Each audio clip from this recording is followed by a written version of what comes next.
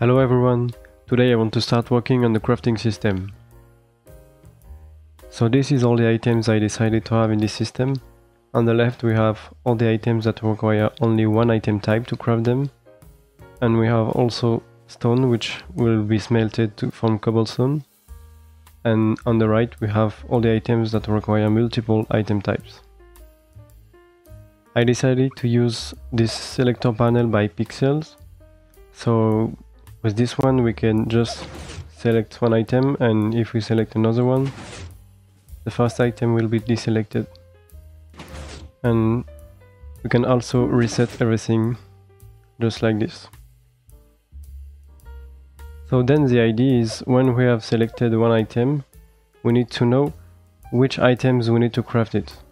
And for that I want to have a system like this one. So here we have 9 rail lines, because we can have at max 9 different items in crafting table. And here we have all the ingredients. So for example, for a comparator, you will need 3 redstone torches. So for that, you can add 3 observers, then 1 quartz, and then 3 stones.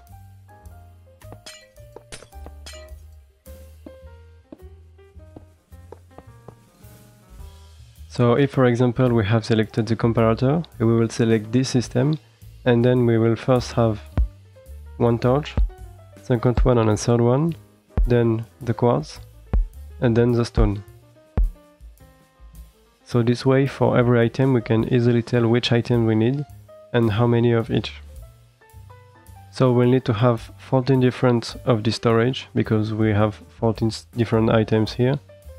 And we also need more slot, because we have more than 9 different crafting ingredients.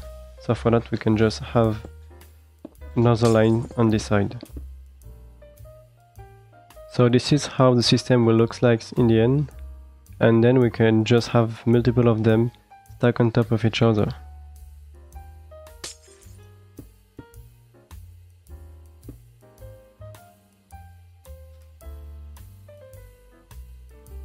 So of course, if you only need 3 items on this side and nothing here, you don't need to have all those rail lines, but for now I will keep everything like this.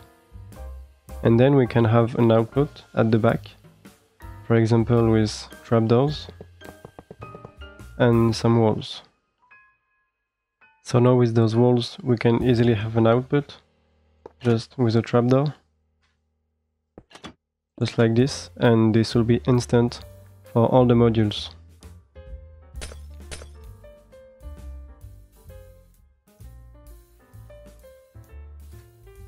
So now we can have some observers, for example here, and if we trigger it at the top,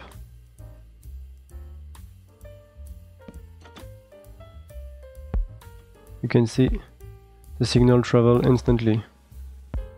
So this is almost complete. Now we'll just need to find a way to know which module to activate, and then we need to activate each rail line after the other. So we will start at the output of the selector panel. Here I just want to have some observers here with some piston and a block. So here I will have a rail line, just like this, and one will trigger, for example this one. I will have some observers, and now all of these observers will trigger one after the other, but only this one will send a signal to the rail, because here we have a block and there we don't have a block. But now, how do we know that the rail line have been activated by the first one and not the other one?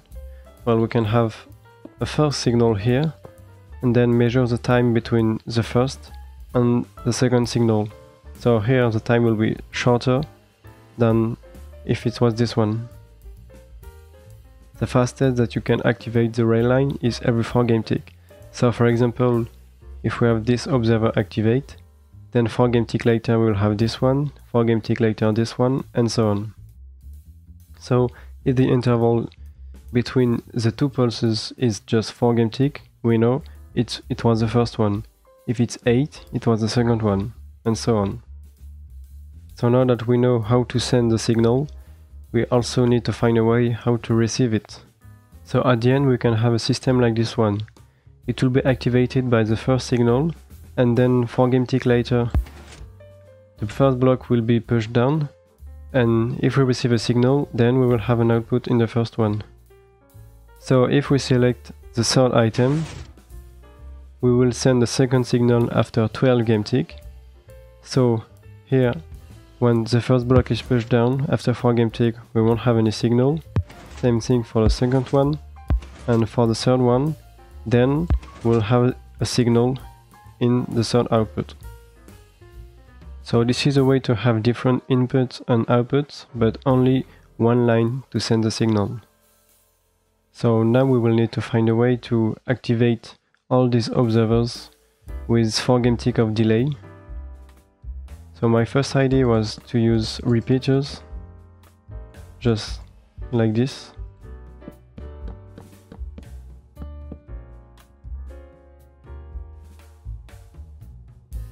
But this here doesn't work. So if I add blocks here, now we can see that the observers doesn't activate every 4 game tick. So if I tick freeze, for example, and do tick step every 2 game tick, we have an observer activating every 4 game tick and the rail line activating every 4 game tick. But we can see that the observers is not activating every 4 game tick but every 6 game tick. So if I do it again, we can see that first this rail line is activating, then the observer, but once it activates a second time, the observer doesn't activate right away. It waits a bit. So we can do it like this. And this is a bit weird because if I do it manually, if I activate those observers every 4 game tick, we can see that this observer here is activating every 4 game tick. So this here with the repeaters doesn't work, even though it's the same timing that what we've done manually. So I'm not sure why, but we can't use this system. So what we can do instead is to have some piston with an observer. So this way, with some repeaters at 2 tick of delay, we can have a signal every 4 game tick.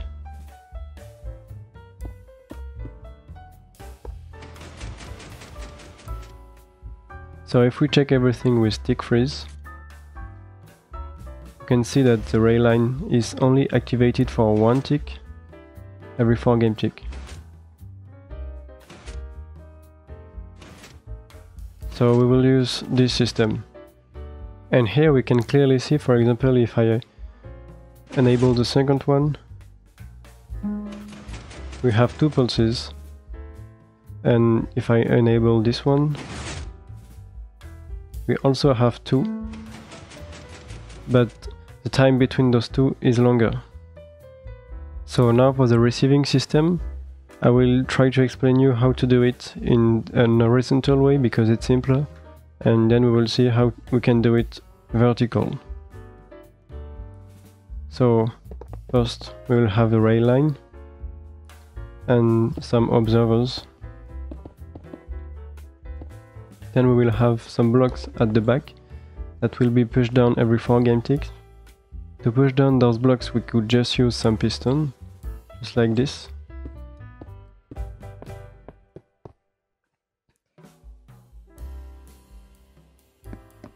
With repeaters, as we did with the input system. And now with the timings added, we have a working system. So the first pulse will extend this piston and enable this system. It will also go through but don't trigger anything. And the second pulse will retract this piston and then it will be decoded here. So now we can try it to see if it works. So if we have a block here on the third row, and turn on the system, here the third light will turn on. We can also take a look at the system a bit slower.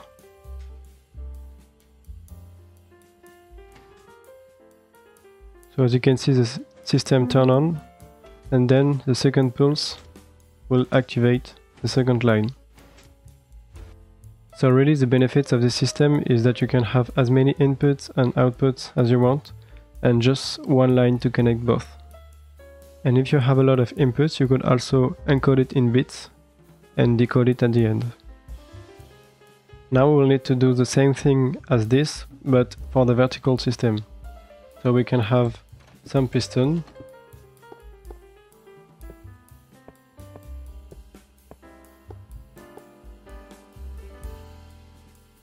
and some repeaters.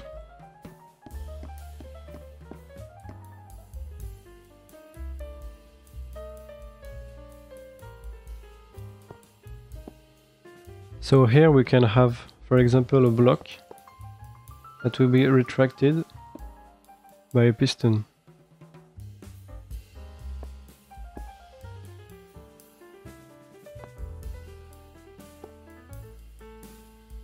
Something like this. And then we'll have the same thing below, and we will need to connect them with a 4 game tick interval.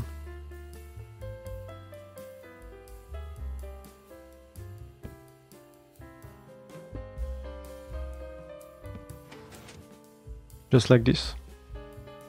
And here we will need to have some observers to send the signal. And all those observers will need to trigger at the same time, just like this system. So for that we can't use a ray line, but we can use some walls.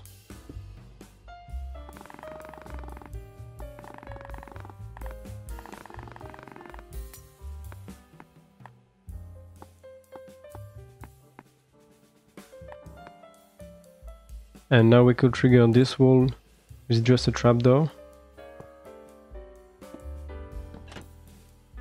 And we also need to have this side triggered with the correct timing.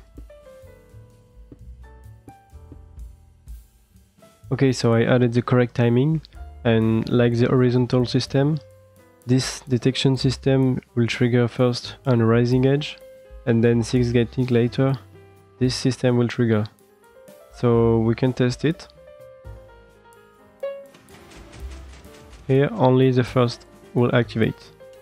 If I change to the third one,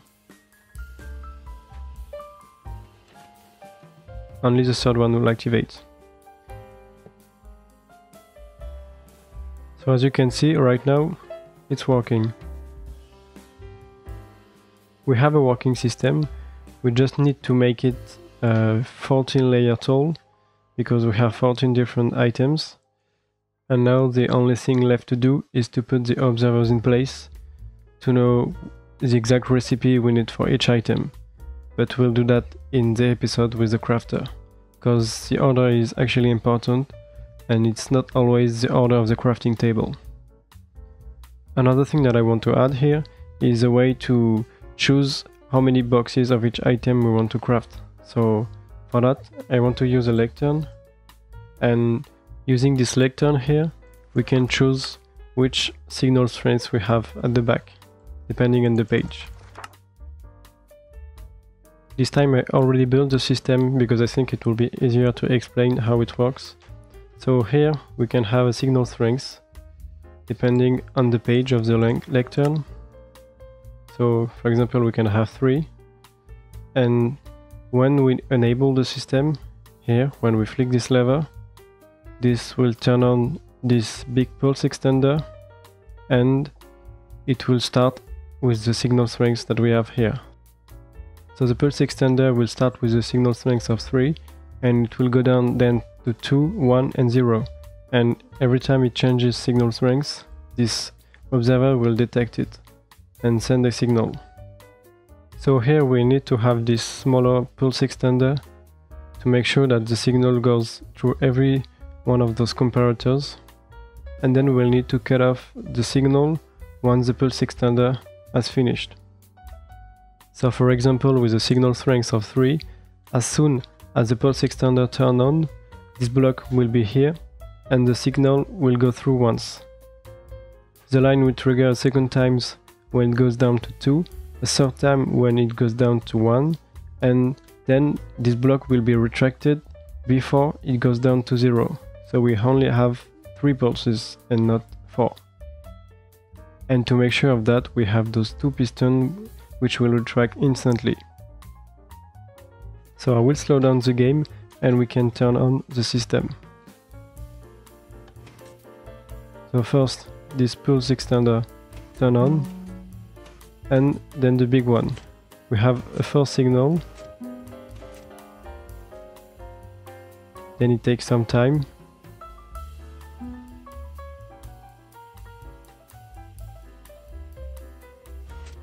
and now we have a second signal. So it takes 3 seconds or 60 game ticks to have another signal. So here we have the third one.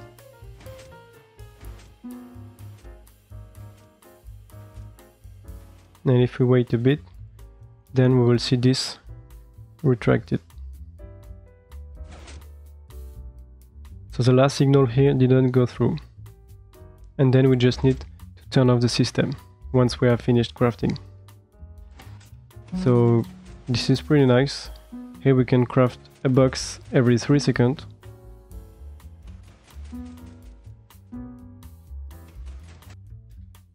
And we can't really go faster than 3 seconds because it takes already 56 game ticks to go between all those lines. So here we have a clock of 60, which is pretty much the max. But I think 1 box every 3 seconds is already fast enough. And now there are just those items left. And for those it will be simpler because I will just link each one of them to the item it needs. So this way when I turn on the crafter I will have a box every 8 game tick, which will be way faster than with this system. So it will be easier to decide how to do it when I will build the crafter. Okay, so now we have a working system. So I added this thing and made it bigger. So here I just have a rail line and some observers and doors, so the signal can travel up. So here the lamps are just to easily tell which layer have been enabled, and I also extended this for all the items. So we can test it, for example with the third one. Here we have only 3. We can check, the third one is this one, and it's working. It will turn on only 3 times. So we can try another one. So number 7 with 5.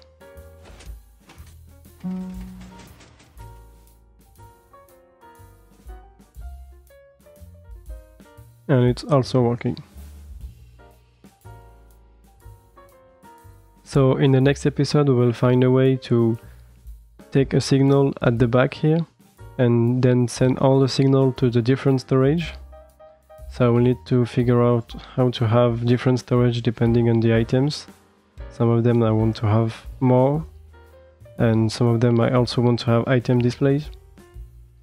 And maybe in the episode after we will work on the crafter, the different crafter for those items, those one and the pistons. So if you have any question or any suggestion to improve this system, feel free to share them, and I will see you in the next one. See you!